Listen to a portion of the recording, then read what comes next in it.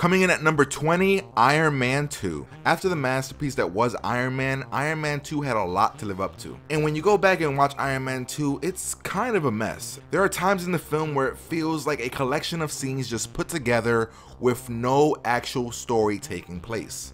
With the transitions of Terrence Howard to Don Cheadle and a script that was kind of all over the place, the film is, although a mess, still a fun enough time to enjoy it, which is why it belongs on this list in the first place. Coming in at 19, The Amazing Spider-Man. Now, The Amazing Spider-Man, although not a fan favorite, is still a pretty good film. It's well made, it's well acted, and although it has some minor pacing issues, the film is still a very fun time at the movie theaters.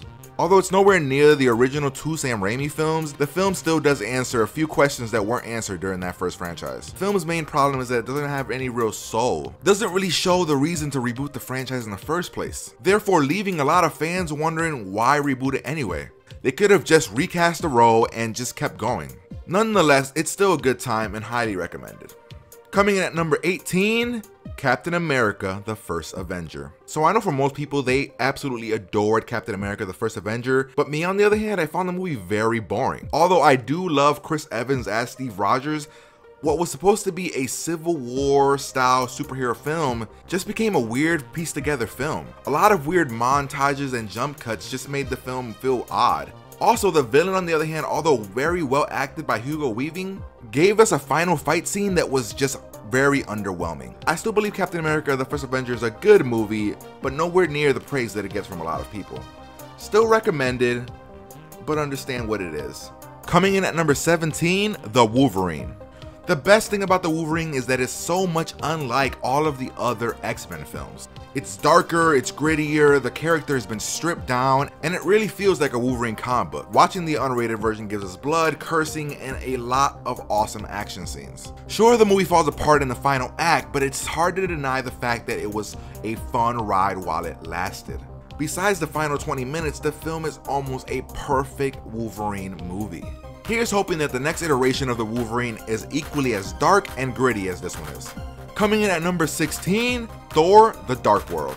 So for most people, Thor is like the run of the litter in the Marvel universe. The character doesn't get that much play in the Avengers, and he also doesn't really get that much to do in his own film. Nonetheless, Thor: The Dark World gives us probably the most geekiest of all of the Marvel superhero movies. They throw in gods, elves, and even laser guns to make the movie work. The movie is filled with good acting, great humor, and amazing action sequences. We also get a lot of Loki in this film, which is always a great thing to see. I mean, Loki is obviously one of the best villains in Marvel cinematic history. Sure, the ending feels like a cop-out, but we all knew this ending was coming because this character is a must-have for the franchise. Coming in at number 15, Blade. Now, I know most people actually forgot about Blade as a Marvel film, but Blade was actually one of the first really great Marvel movies.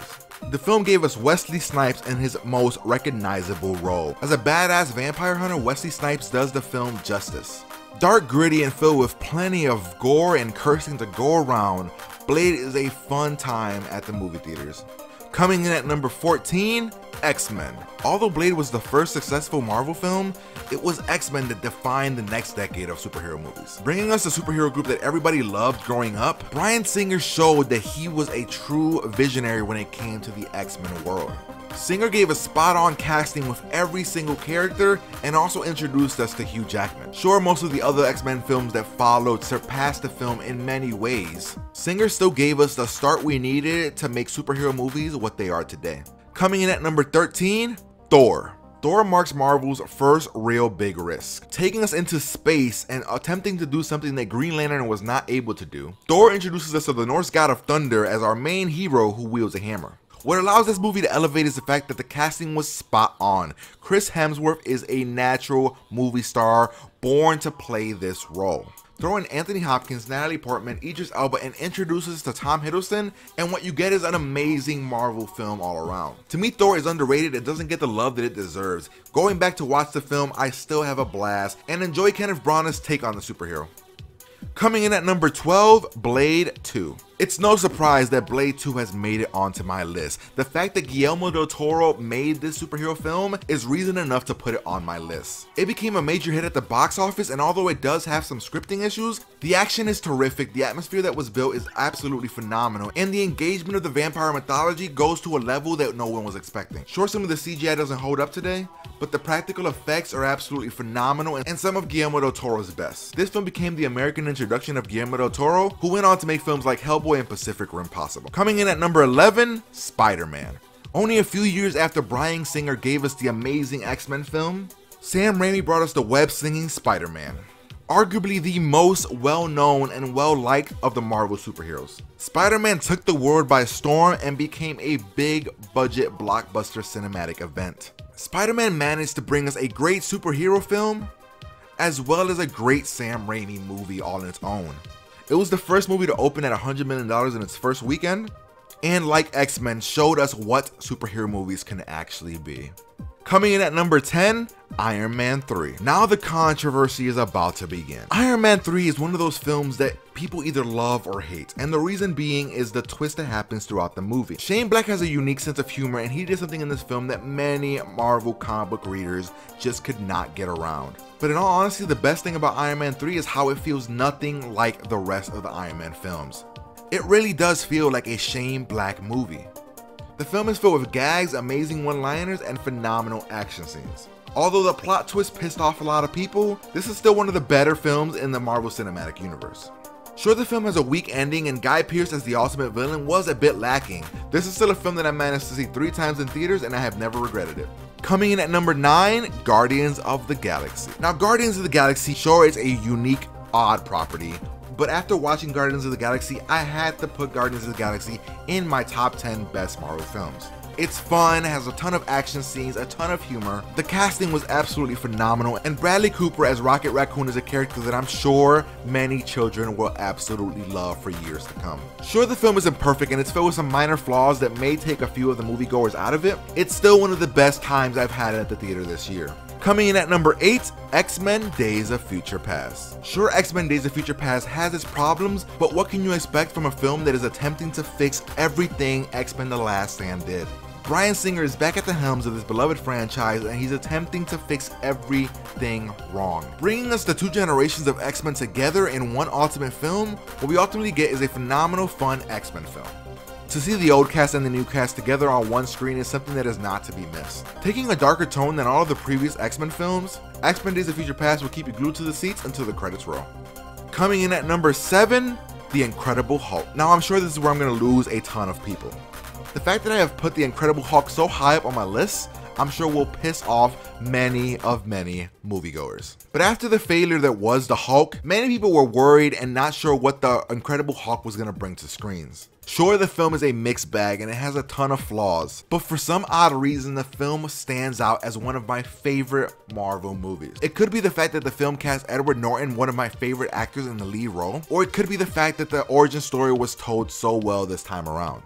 To me, it's one of the most underrated Marvel films ever made. Many people actually forget about the Incredible Hulk movie. The film is utter entertainment. It's filled with a ton of action and a great cast to surround Edward Norton. And you can't lie that although the final battle was a bit too CGI heavy, it was an amazing showdown between monster and monster. I think The Incredible Hulk is a film that everybody should go back and check out because I feel it holds up very well today. Coming in at number 6, X-Men 2.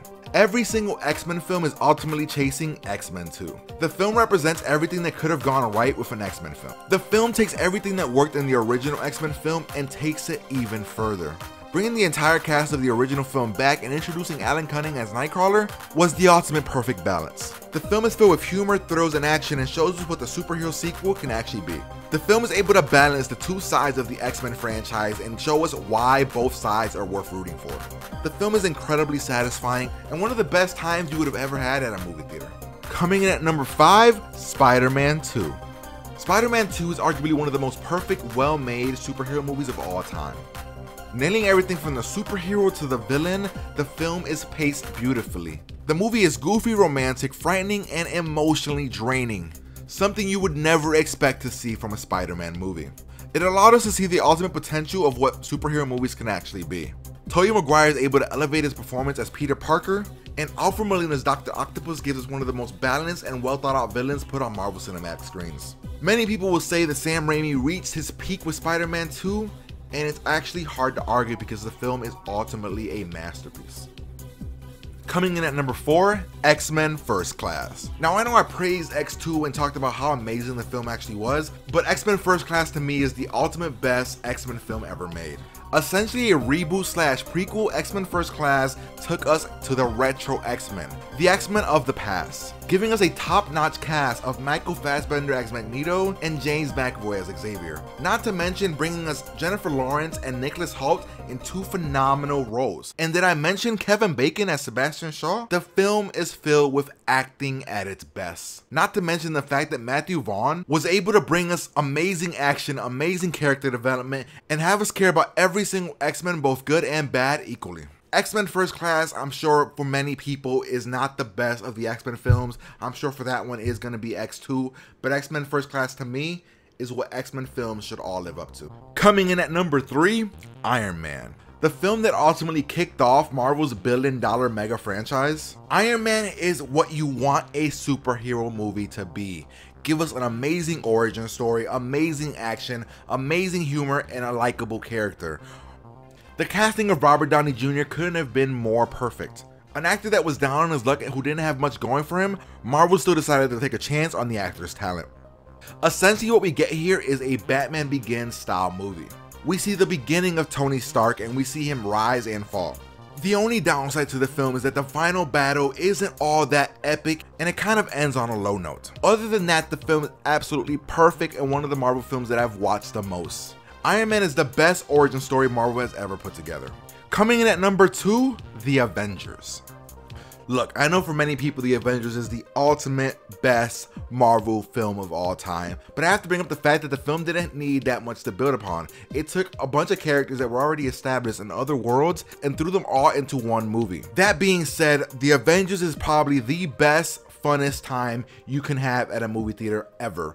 Being in that movie theater, experiencing what the Avengers were doing on this big screen is something that nobody can really explain. To see all these amazing heroes that have been building up to this moment for years put onto one screen, it's like being a young kid again. Like taking your action figures and creating the movie yourself. Also turning Tom Hiddleston's Loki into a household name that fangirls and fanboys all love.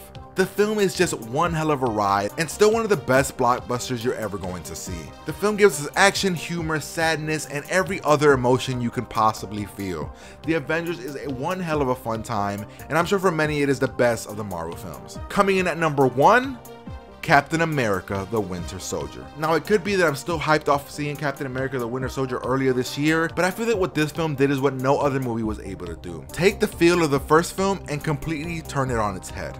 As you guys can see from this list, Captain America: The First Avenger is way down my list. I had a much better time watching Captain America: The Winter Soldier than I ever could have imagined. Giving us a phenomenal cast that included Chris Evans, Scarlett Johansson, Anthony Mackie, and Robert Redford, along with Samuel L. Jackson. A lot of what allows this movie to work is the setup for the future of the Marvel Cinematic Universe. The directing duo of Anthony and Joe Russo bring forth a film that will ultimately change every single thing about the Marvel Cinematic Universe. Turning me into a Captain America fanboy allowed this movie to be way better than I ever could have expected.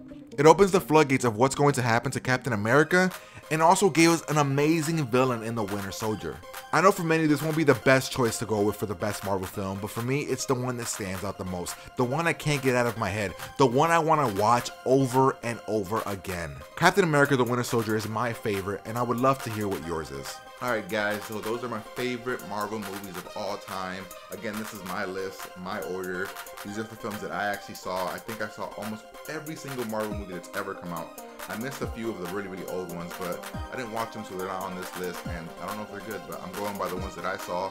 This is my list. If your list is different, make sure you guys comment below, subscribe to my channel, let me know what you actually think is the best movie. Do you guys agree with my list? Disagree with my list?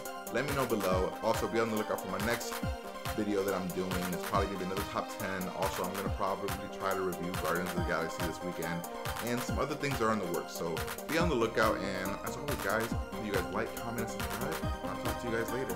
See ya.